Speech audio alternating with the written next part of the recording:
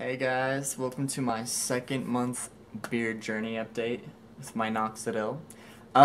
It's been super crazy. I've been in the middle of moving, so I didn't really even have time to do a typical video, and this isn't my house.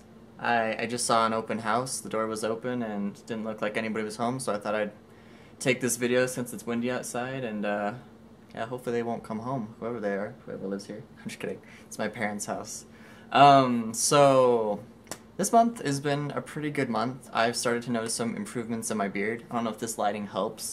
Probably makes it look thinner, but it's been good. I've just been using my Minoxidil twice a day, and I'm still using the Derma Roller, which is supposed to help with collagen production, and still using the beard oil that I made. It seems to be going well. Last month I had complained about having dry skin, like really dry flaky skin, and I shaved off my cheek area. I don't know if you saw from my last videos, and it helped so much. And I exfoliated a ton, and I shaved it like 3 times a day just to, like, I don't know, kind of help promote new hair growth, because like I was saying in my last video, I'd moved my neckline up and the hair was thinner into here because it hadn't been getting shaved consistently.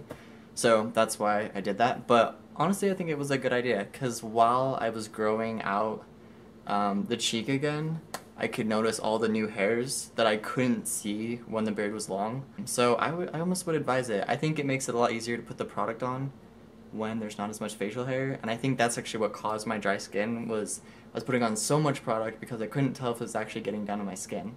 But yeah, so what you guys are probably all here for is to see the pictures of this month's versus last month's. So I will post those right here.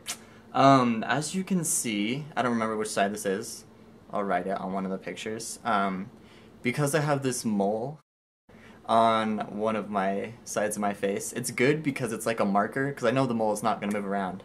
And I can tell like where the hair is thicker now, and like looks like where the hairs are growing is actually higher up, and looks like there are more hairs per square inch. So this month, I'm not even sure if my facial hair made it to a number 3 up here, and it actually looks thicker than it did when I know for sure that it was at a 3.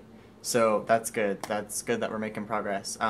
It seems like there are definitely new hairs growing in, but it seems like the hairs that were already there are actually darkening a little bit and getting a little thicker, which is great, because that helps. Every little bit helps. From what I've heard, it sounds like 3 months is usually where you start noticing a bit more of the growth, so looking forward to that, and hopefully that's the case. Thank you guys for watching this video, and if you want to check out my progress, just subscribe, and I will be posting a video every single month. And if you guys have any questions or comments, leave them down in the comments section. I don't necessarily know a ton about my Minoxidil, but I do know a few people who do, so I will put their names in the info box, and also the links to their channels. So you guys have a good one, and I will catch you guys in a month.